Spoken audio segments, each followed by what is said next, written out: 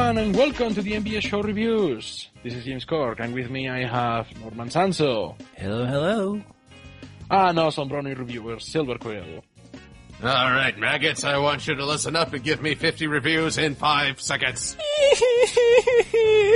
Whoa, dude, that's too fast. Nobody can be Yahtzee, okay?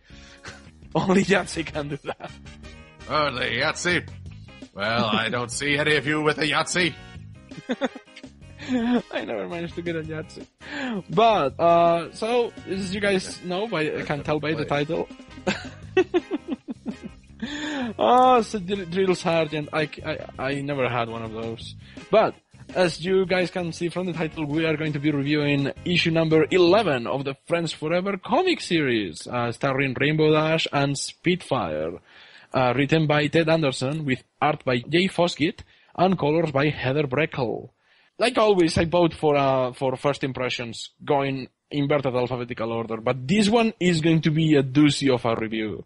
And I feel like I am going to be jumping back and forth. But so, guys, what do you think of this one comic in particular? Well, for me, it's kind of funny. It's such a different take on Spitfire, who is probably one of the more maligned characters these days. It's so weird that Spitfire is the Wonderbolt. She's the face of the whole team. She's the one with the most dialogue. She's the one with the most appearances. And she's also the one who, when she does something wrong, it reflects badly on the whole team. Kind of like in a real-life captain. Mm-hmm, mm-hmm. So, lately, in pretty much all her appearances, she's been less than ideal.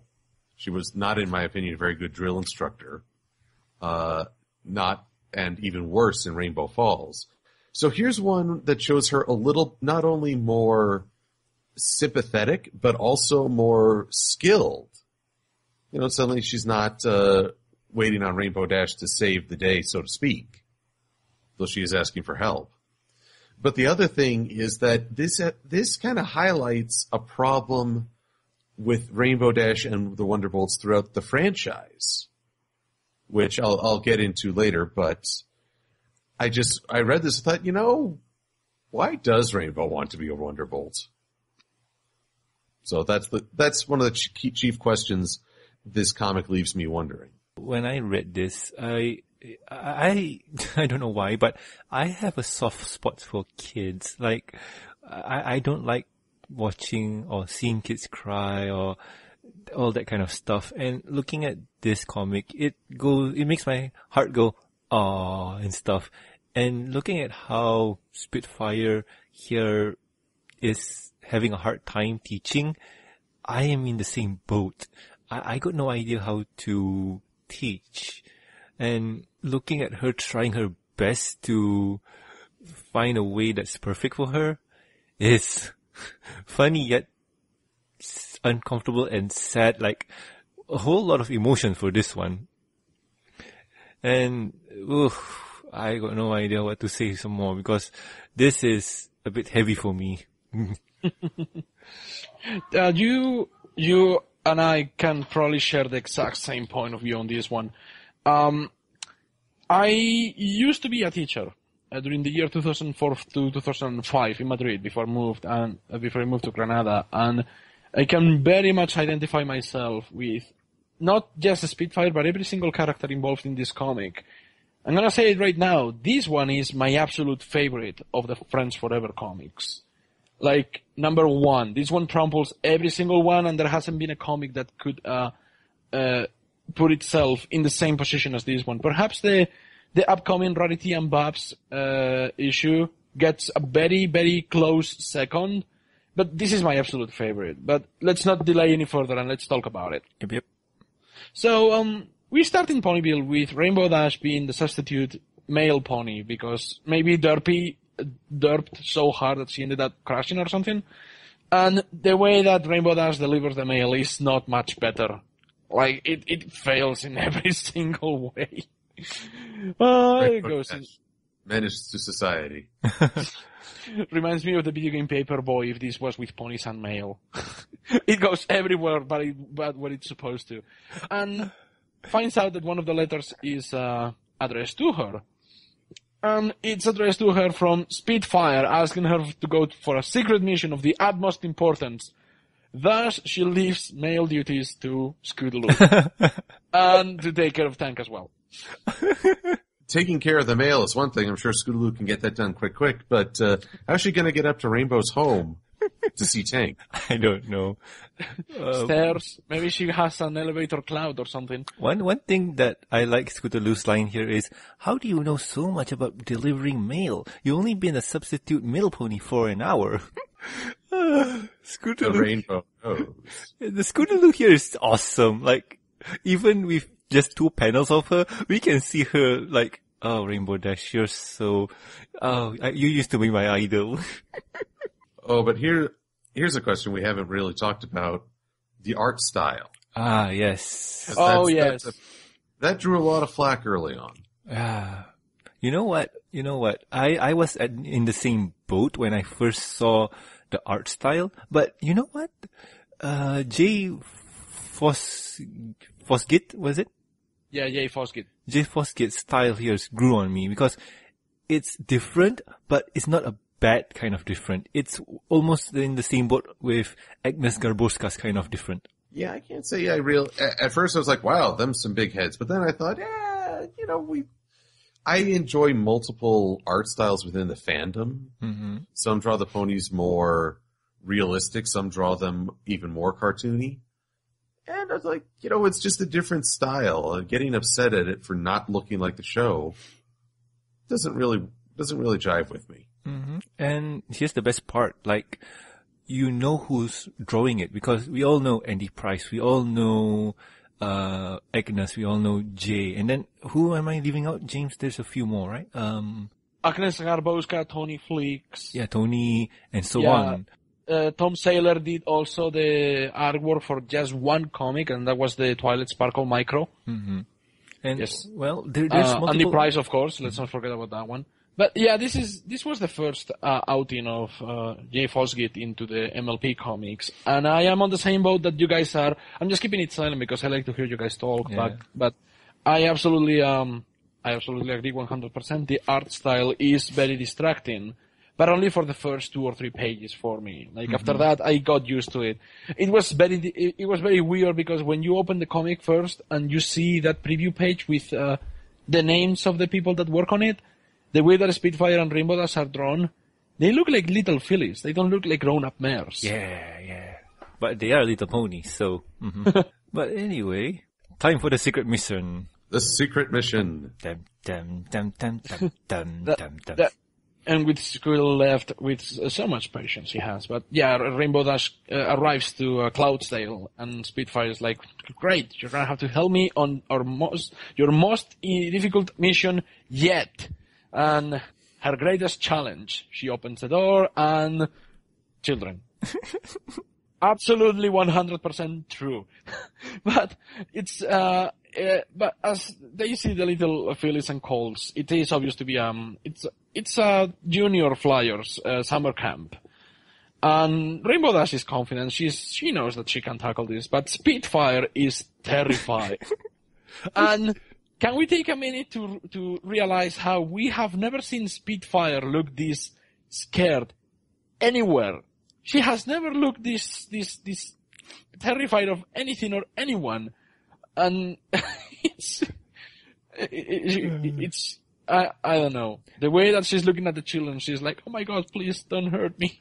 I just love Rainbow Dash's face here, that smug look. I thought you said this was going to be tough, Spitfire. Teaching a bunch of kids is gonna be a snap.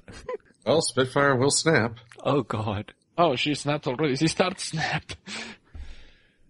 Oh. And it is that fear, that very palpable fear that you have when you're teaching class for the first time, and you don't know how to talk to children, because you don't, when you're an adult, you don't remember those times when you were a kid. You try your best to do that, but you can't. Mm-hmm. It's impossible. You've lived too long to forget about it. Mm-hmm. So it is great that she starts teaching them what a wing is. And Rainbow Dash right away goes and says, I'm pretty sure they know what a wing is, Chief. And that comes from the fear of well, we're gonna talk about this later, but it is good to see that Rainbow Dash is so confident about everything and how she's teaching the little Phyllis and Colts, and how Spitfire is just standing there petrified, trying not to make eye contact with the little kids. Oh, that fear. And we get introduced to our token little filly of the group, Loop-de-Loop. I love her. So cute. Yeah. Sorry. Okay, can I get a copy of that audio file? Sure. I got it recorded. Oh, you will. I'm going to just play that anytime a cute pony appears on the show. Oh my god, that will be brilliant. I will turn you into an internet meme. Oh god. I'm not sure now.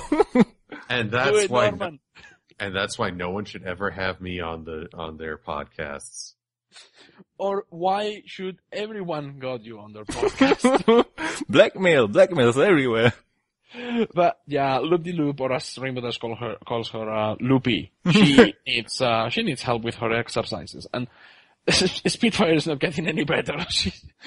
I love her jump. She's like, Amy Spitfire. So, wow, Pegasus, this is something interesting. We get a look inside of how training is, well, at least junior training is. And the question that the children ask are actually very, they're very children-like, all the way to the, hey, do you have a special song pony? Yeah, that is very impertinent. That is very much like what children will do. And Rainbow Dash seeing this, she's like, oh, geez, Spitfire needs help. Hold on there, Loopy. I gotta go help go help one of my heroes. Yeah. So at the end of the day, they end up exhausted. It's like, wow, taking care of all those Phyllis and Colts, it takes forever. But hey, they sure do have potential. And Spitfire finally collapses. So like, you wanna fly and talk about it? And Spitfire is like, yeah. I don't know what you guys think about it, but that is so natural. That is such a natural reaction. It's like, oh god, yes, please, let's talk about this. Something isn't working here. And for Pegasi, that seems like it's kind of like going out for a beer or just going for a walk. Just some sort of shared parallel play that sets the mood, which I think is brilliant and fits the Pegasi perfectly. I'm sure for unicorns it'd be, hey, do you want to go violate the rules of nature? Oh god. Hey, do you wanna splice flowers between each other? No. Yes. But yeah, another thing that I noticed, the very normal nature of the entire comic is that this is probably 100% pure slice of life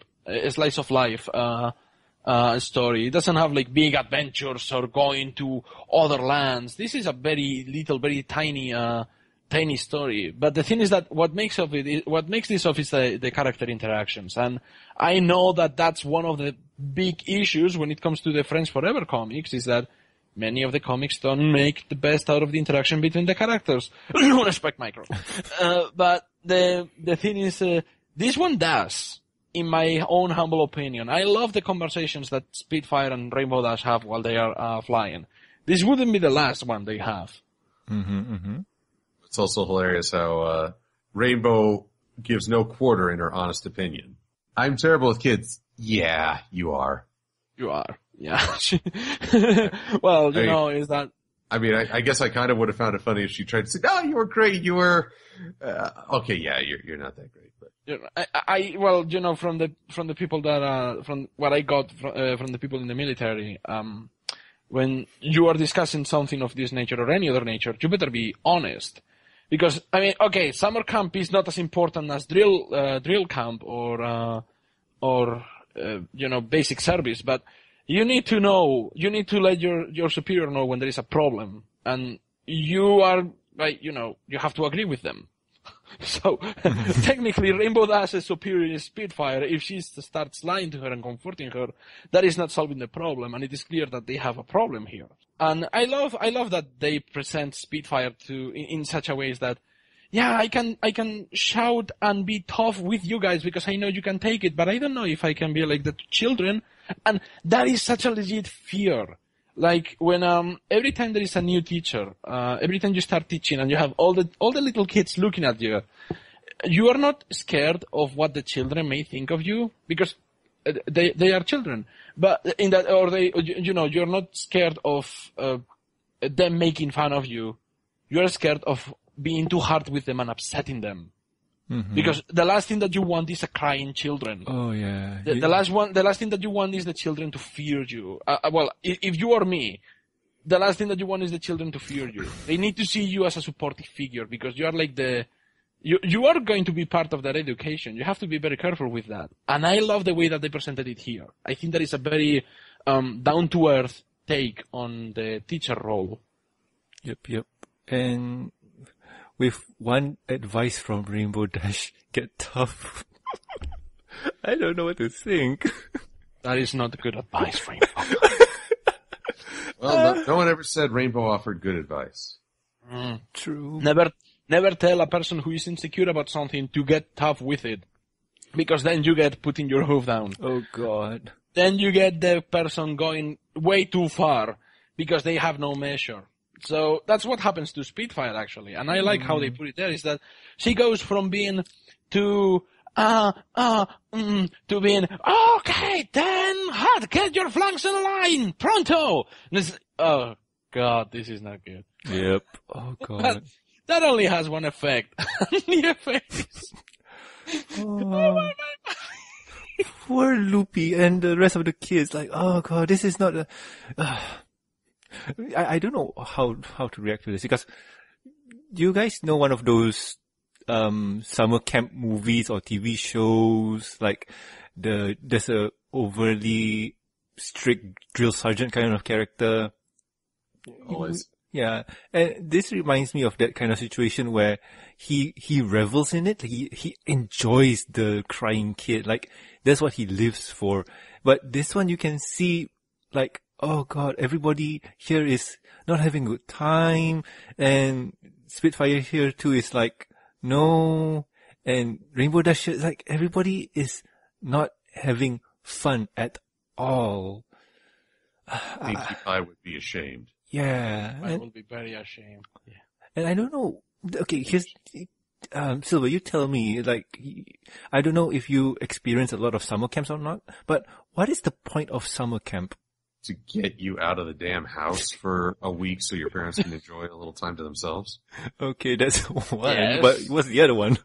Hell, I did do summer camp and I hated it, but then again, I'm an introvert. That's like the most toxic experience, I think, for an introvert. Forced commune with people you don't know and ultimately, in my case, didn't end up liking terribly much. It's also supposed to impart, maybe you discover if you have a love of the outdoors or physical education, but by and large, I didn't see the point. Okay. I didn't see the point either. Like, I don't like to be socializing with other children. I went to summer camp once. Once was enough. I don't know. I mean, like, this, like, the one that the kids in this comic are going to is very specific to a flight camp. So I don't know what kind of camp you went to, so I can't say much. But in my humble opinion, if you went to something that you're really interested in, that would be awesome. But we weren't. So yeah, so that can't say sucks. much. Yeah. That sucked so much. It sucks. So from this comic, maybe the recreation of the summer camp feel is not like so, but that's because you have two instructors, you have two supervisors two teachers who are not unlike any other teacher that you might see in movies like, let's say, the National Lampoon movies or the Porky's movies, like, you know, those the ones that have the over the top instructors that are either complete jerks or complete pushovers. This one has a good balance because Rainbow Dash is very confident about herself and she carries herself with a lot of Bravado? Yes, exactly, a lot of bravado, and she knows how to deal with children because she treats them like equals. But Spitfire doesn't have any idea. She's more used to deal with adults than she's used to deal with children. And of course, trying to treat the children like adults results in the poor foals getting so upset. And I'm like, how can something be so funny and at the same time so sad? I know. I don't know. I mean, to me, this moment is tough for me. Like I said earlier on, I don't like seeing kids tear up and cry. And this is tough for me. Even if it's produced, like, it's fictional, but you see yourself in this situation. Yeah. This is probably also thanks to the art style, is that this is actually the part of the comic where the art style is actually gets really well, because it does get the point through that these ponies are upset and they are sad, and this is very hard to watch, but at the same time it's hilarious. I mean, look at those trails of tears. Yep. That is some Looney Tunes stuff right there. I mean, I love that. Mm-hmm. And it is really legit funny and legit sad at the same time. And that ending is like too tough, way too tough. So they go for another flying by, where they finally figure out that there has to be a middle point. They cannot keep going like this. So the next day they try out something different. Mm-hmm. So Rainbow Dash stages. I'm sorry, can I just jump in real quick before we move beyond the scene? How often does Rainbow admit that she's given bad advice? Not that often. So here's Rainbow saying, "Don't beat yourself up. I gave you some bad advice." And Spitfire, to her credit, is owning it, saying, "I took that advice." Mm-hmm. This is something.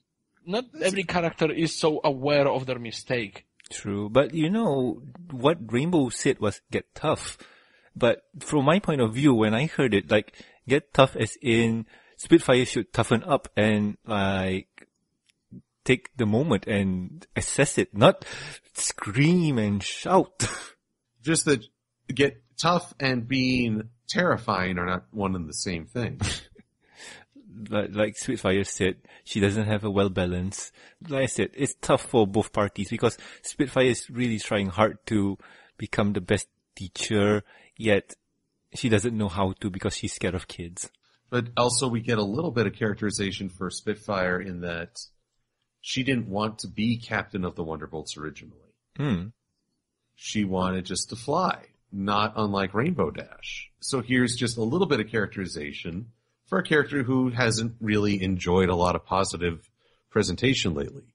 She's making mistakes, but she's also feeling bad about it. So I thought that was a very well done scene as well. And it only gets better, because then the next day they arrive at the class, and it is brilliant how all the little colts are like on one side of the class. Like they don't even want to approach Spitfire. But it is Loop-de-Loop, the one that gets to her, and she's like, "We don't know what is Rainbow Dash. Are we going to have class today? I mean, I need help with my exercises." And Rainbow Dash interrupts and is like, "Tornado!" And lets Spitfire take care of it. And that's the moment where she gives a kind of like theoretical, practical class to the little children and shows them how Spitfire is able to take care of the tornado with the different techniques, which it serves both purposes. Serves the purpose of, oh, look at that, Spitfire is super cool doing something, and she's actually a very radical teacher. But at the same time, it teaches them the different techniques and the different ways to deal with a risky situation, which helps paint a Spitfire in a more positive light for the little kids, which is exactly what Spitfire needed after the mess up of yesterday. Yep. After that mess, although, can we also say that Spitfire's gratitude? Yay, Rainbow Dash endangered lives. So true. I like to think that she organized a tornado in a non-populated area, and it wasn't all that big, because if you remember, I don't think anyone dealt with the tornado of Wonderbolts Academy. Oh. I think it was just left wild. But if Spitfire is capable of just getting rid of the tornado on her own, it could have been one of the weakest tornadoes out there. Like F1. I don't expect it. Yeah, not even that. I don't expect the tornado to be all that powerful. Yeah. But here's the point also, James. You have to remember, it's a tornado heading to a building full of children. Well, it's a building made out of bricks. You know how hard has a tornado have to grind against the building to make any damage to it? It looks like it's solid. Yeah. Oh, but so, honey, how was your day at flight camp? We nearly died from a tornado. Yay. That's nice. No. I feared for my life.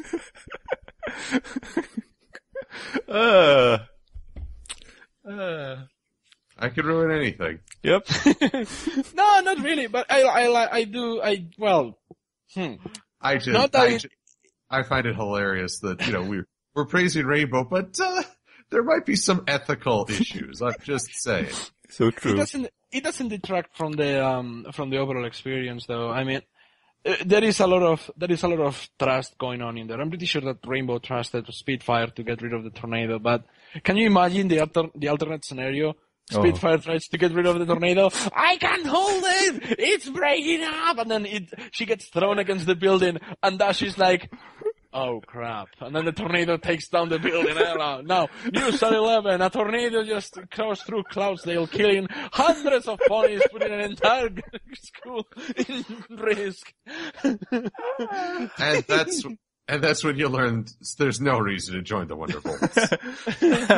Officials and investigators are looking for Rainbow Dash, supposed bearer of the element of loyalty. We don't know yet. We're going to have to contact with Princess Twilight Sparkle on the matter. Long-time friend of Rainbow.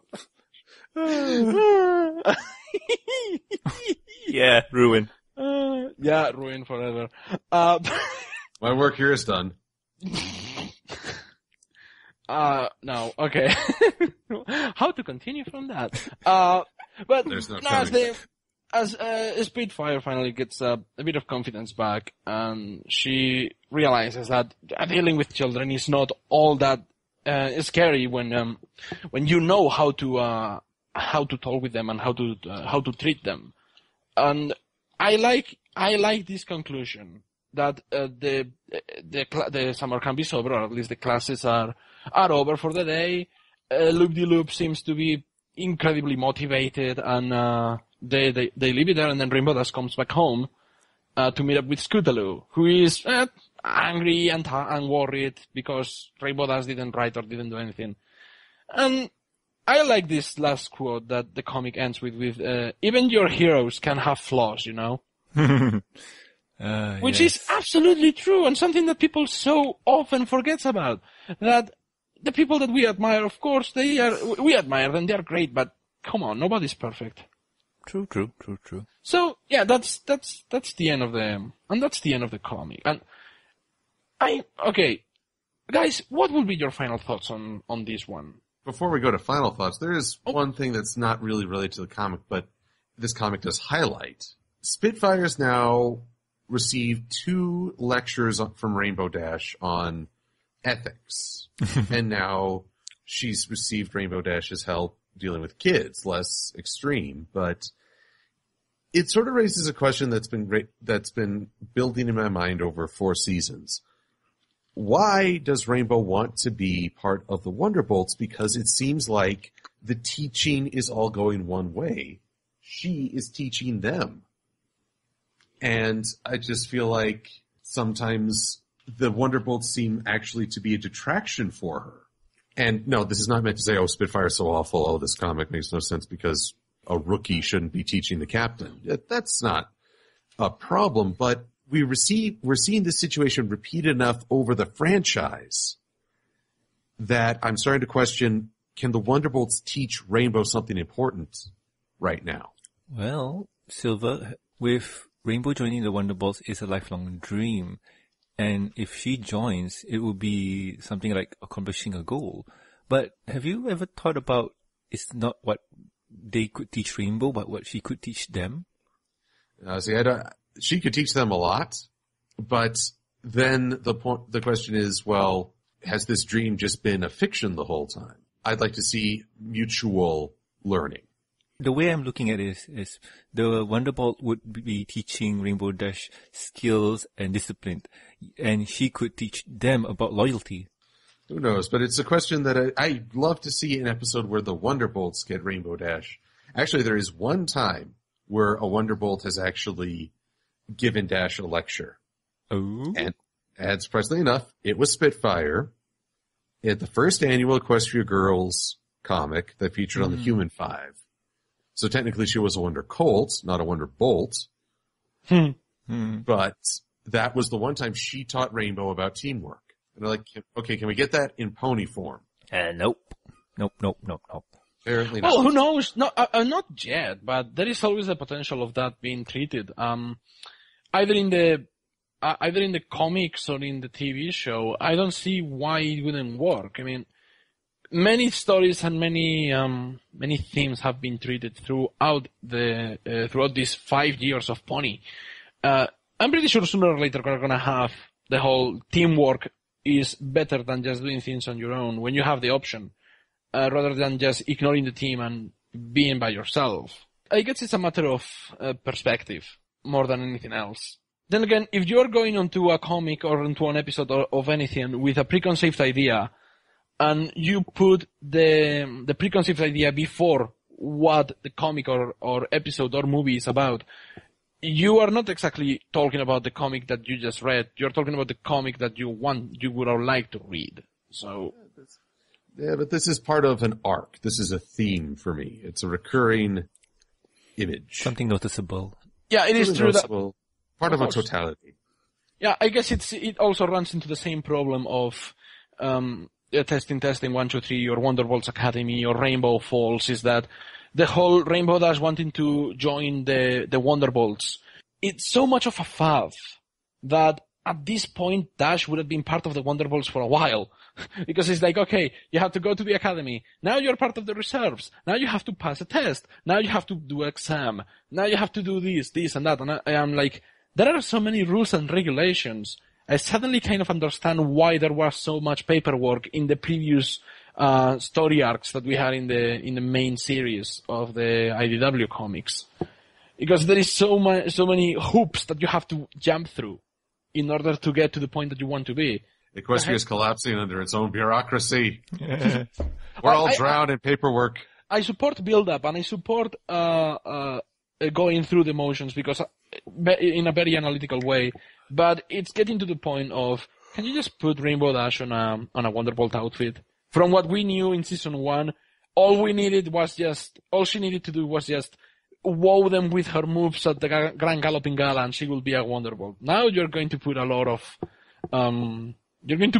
hoops for her to jump through. I cannot think of any other analogy. I apologize for that, but okay. Are we doing final thoughts now, or are we discussing this one part of the comic? I think we're done. We can go to final thoughts if you want to. May we go to final thoughts? Yeah. Yeah, okay, like always, in inverted alphabetical order.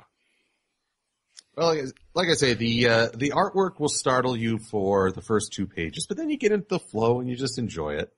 There are a ton of foal designs. I mean, just on the front cover, you see all these little foals, which is a lot of fun. You don't see a lot of those in the show, so it's a nice addition. And it's a very relatable story where Spitfire is causing a lot of trouble, and yet she's very sympathetic in doing so. You get the sense she's trying to do good and is so frustrated that it's just not going the way she thought. And there's no shame in that in my eyes. As for me, when I read the comic, when I look at it, it's one of those comics where this tale has not been told that much. Obviously, we've seen renditions of it and whatnot, but the way that it's told in this comic, it's really, really good. I felt emotional. Like, it made me, what's the word I'm looking for? But it made me feel for Spitfire. It made me feel for the children. It made me feel for Dash. And when we see Spitfire triumph, I feel happy for her. I mean, everything, this comic hits on every point of the emotion that it was trying to say or trying to project. And I say this is a really good comic. I can say otherwise. That's not a word! You took away all of my words. I'm sorry. I completely acknowledge all the problems with the story and perhaps the setting even. And I will go as far as saying that, yeah, I had those problems when I did read the comic first. But they do not break the deal for me. They are not. They don't ruin the comic for me. Because I am a character guy. I've always been a character guy. The MLP, the show that we love, that we know and love, it is based on cliches, and it is based on formulas that take a different spin because of how the characters decide to tackle those formulas and how they get out of the different situations. That's what makes them so enjoyable, and that's what makes this comic so good. I mean, you can have a comic with a bunch of characters, like the Friends Forever with Granny Smith and the Flim Flom Brothers. That one had a bad load of characters. Or the one that we're going to get to fairly soon, the Princess Luna and Spike, Friends Forever one. That one has an amazingly, it's an insulting amount of characters. There are so many. And it doesn't completely flesh out all of them. However, because this comic has, I will say 5 characters, like it's Scootaloo, Spitfire, Rainbow Dash, Loop-de-Loop, and the instructor teacher, and I will put the rest of the ponies as another group. It managed to flesh them out a lot more and give them a lot of personality, and that is the best part of this comic book. All the characters are unbelievably likable. They are so I can see myself in them, like. I can see it from Spitfire, from Rainbow Dash's perspective, from Loop-de-Loop, from everyone. And it's so good. I want these characters to get better. I want them to succeed. I want them to come out of this situation with a happy ending. And when that happy ending arrives, it's so satisfying. So just think about it for a moment. This comic with flying pastel color horses, is more engaging than many other comics or many other stories out there. At least from a personal standpoint. I absolutely adore this comic. This is great. I love it. My favorite of the Friends Forever so far. But who knows? Maybe the Diamond Tiara and Silver Spoon one is going to blow my mind. Oh god, that is... I have a hard time picturing that. Yep, same here. Let's see what they do. Let's see what they do with those two censored. There is no word that it's created to describe those two. Yeah. But yeah, I mean, I think general thoughts is that very positive. We liked it, right? Mm-hmm. Yeah, it's an enjoyable comic. Yep. I enjoyed it highly. Awesome. Like I say, it raises the question of Rainbow Dash's future with the Wonderbolts, but that doesn't detract from the comic itself. It just it's another piece in a larger puzzle. Of course, it's not. It doesn't take one from the other. But well, that makes it for today's episode. Comic review. Mm-hmm. Wow. So next week we're going to be reviewing an episode of the show, right, Norman? Yep. Yes, we're going to be reviewing episode 4 of season 5. That is Bloom and Gloom, written by Josh Haber. Wow. We have a lot of things to say about that episode. Yep. But you guys, that will be for another time. Yes. Until then, thank you so much for watching. Thank you so much for listening. And thank you so much for being there. If you guys weren't listening, we wouldn't be doing this. Mm-hmm. So thank you so much for being there, guys. I have been James Corck. I am Norman Sanzo. And I am Drill Sergeant Silver Quill, and I want you two maggots to give me 50 laps now. Hut. I haven't. Last time I ran, the U.S. president was white. I don't want to run. Well, now you get 60 laps for being racist. And you guys get offended by everything. Oh my god. Okay. That's right. Then we get violence. Now, drop. Give me 60. Better do it, James. Better do it. Drop and give you 60 what? Anyway, bye-bye, guys. Oh no. Bye. Goodbye, maggots.